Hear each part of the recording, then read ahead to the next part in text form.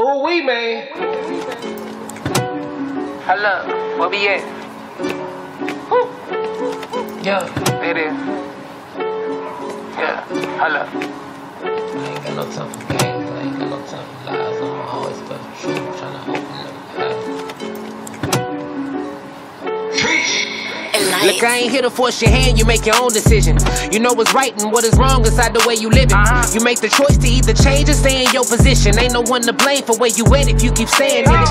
I've been my tongue for quite a while, it's finally time to speak. Spirit talk is honesty, don't care about what you think, only pray you see the God in me. War's coming, I've been fighting demons in and out my sleep. I doubted y'all was in the midst and that he would look out for me.